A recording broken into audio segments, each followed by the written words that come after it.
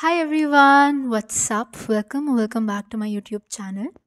So this video has a very short study time lapse. It mostly is a cooking video basically, and I could not post anything, not because I couldn't get time to edit. It was because I did not shoot anything.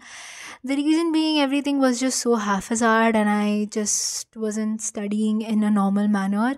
Like, there were books all over the table and I was studying sometimes from a particular book, and the next minute I would go to the internet to particular question and everything. So it was just extremely haphazard, because of which I did not shoot much.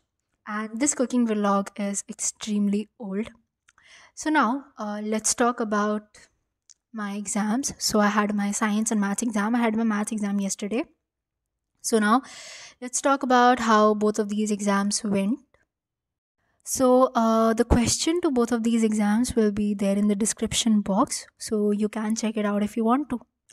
So my maths exam did not go as I had expected it to. And the question paper was very easy. It was not that the question was extremely hard or anything. It was very, very easy. You can check it out.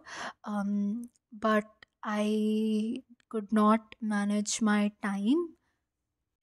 The thing is that I knew the answer to each and every question, but the only thing was I could not manage my time in the examination hall.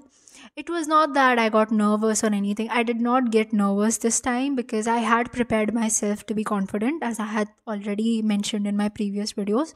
So I was not nervous. It was just that I could not manage my time. It was that I needed more time to comprehend and just write the questions or anything. So yeah, I could not manage my time, and as a result, one case based question was left unattempted by me. And I never ever leave any question in the examination. I never do that. I always make sure that I attempt the question. But this time I could not get enough time to even attempt that particular question, and I regret it a lot. So yes, I can say that I did not practice time management, but I can't say that I hadn't worked hard, because I used to practice maths for 2 hours every single day. I had practiced different types of questions. Uh, I was very enthusiastic about maths. I still am very enthusiastic about maths. But the only thing that I did not focus on was time management, which is extremely foolish to not focus on time management while you're doing maths. So, yeah, but seriously, honestly, I practiced maths. I seriously worked hard. Like, I swear I had worked very, very hard this time. I swear.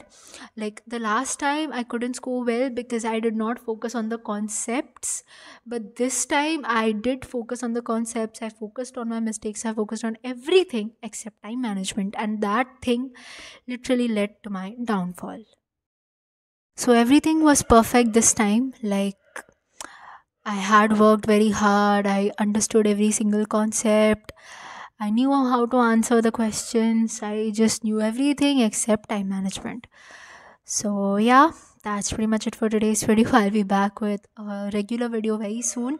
So, stay tuned for that. I'll see you in my next video, which is coming up very soon. Yeah, bye.